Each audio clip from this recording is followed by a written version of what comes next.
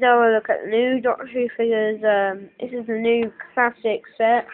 Not sure what that is. But that is Brigadier. I'm not sure who that is. Brigadier. I was wanting them to make a figure of that, and I'm very happy about that. Let's go and look at another figure that's being released. This is the new 10-inch 11th Doctor with beard. Very nice details in his front there.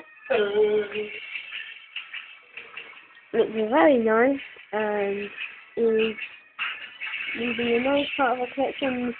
I am not getting it. That is one thing I can say. I don't really like presents.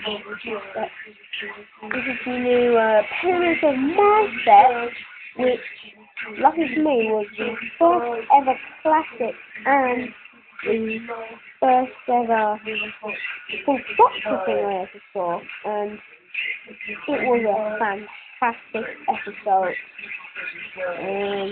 Yeah, it isn't anything bad, I can say that this set.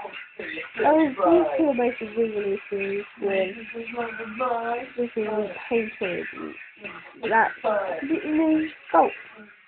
So I think there's one more figure. That is all the figures. That's not a figure, that is a one-to look and see Brighton Clinic was at, which is only available for the iPhone and iPod, which is unfortunate for me.